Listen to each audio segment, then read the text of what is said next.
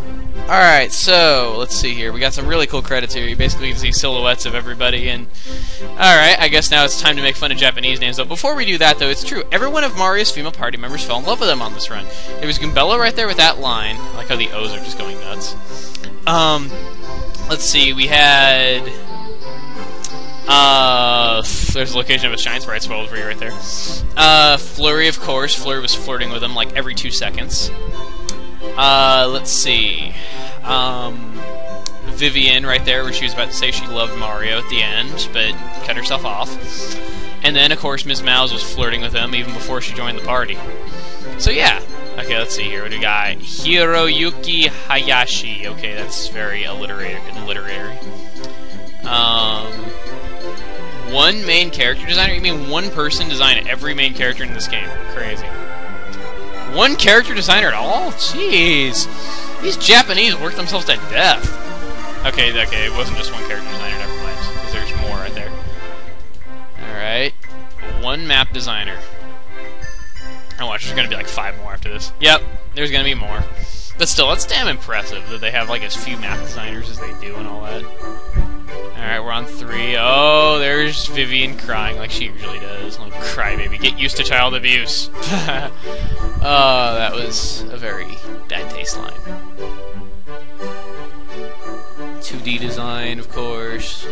2D design, 3D design. Hopefully there's no data design in there. Ugh. I swear to God, Nintendo, if anyone from Nintendo is listening to this right now, I don't care what you do with any other third parties, get rid of data design! They have never made a single good game. They are like the LJN of this generation. But yeah, anyway, like I was saying, I really do have to say, honestly, I really was a bit apprehensive about doing this game at first because I thought it was going to be too long. Like, I thought this was going to be like an excess of 120 videos. And while I admit all my series do run much too long, still, I'm glad I wrapped this up in about 80. Because I didn't think I honestly could wrap it up in an average of 10 videos per chapter.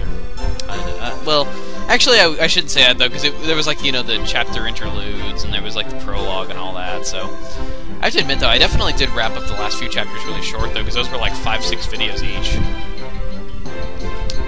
It was only Chapter 3 was the only one that was really long, though, if I remember.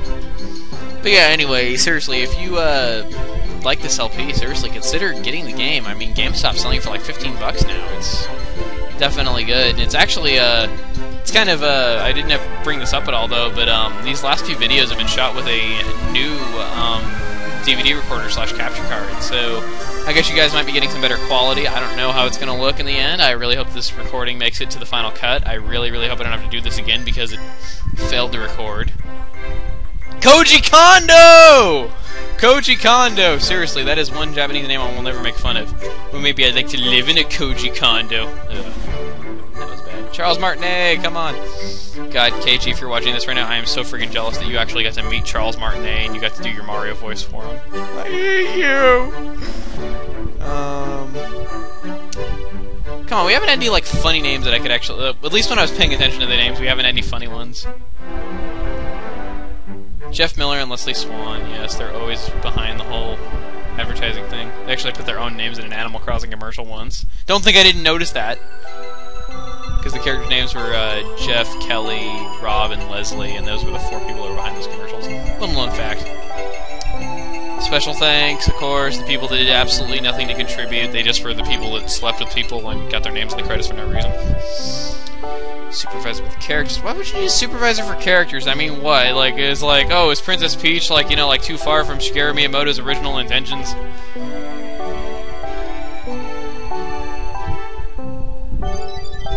I think that Pokey should get moving a little fast. Nah, okay, I won't say it. Super Mario Club, I would love to...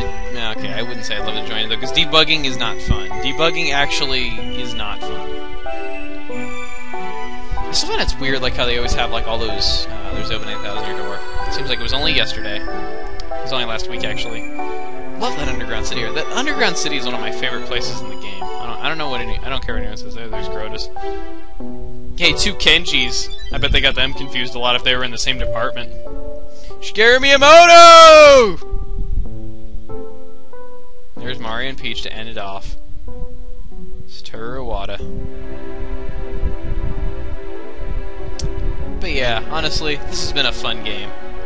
I just like to thank Nintendo for making this game, thank Intelligent Systems, and thank you for watching. Alright. I will see you guys in Kanto.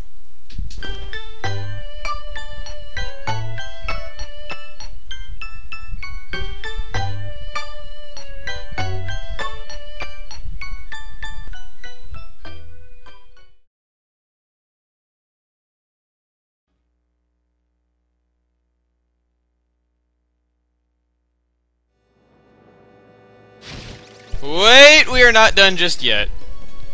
You guys thought it was over. Actually, no, you probably looked down at the bottom of the video and saw there was like 8 minutes of footage left, so you're like, nope, sorry, not over yet. Ah, yes, we must return to Rogueport. If I had a Goomba that cute waiting for me at the dock, I might return to... What is it with this game and bestiality? Well, anyway, afterwards, you can actually save the game, and you can continue playing.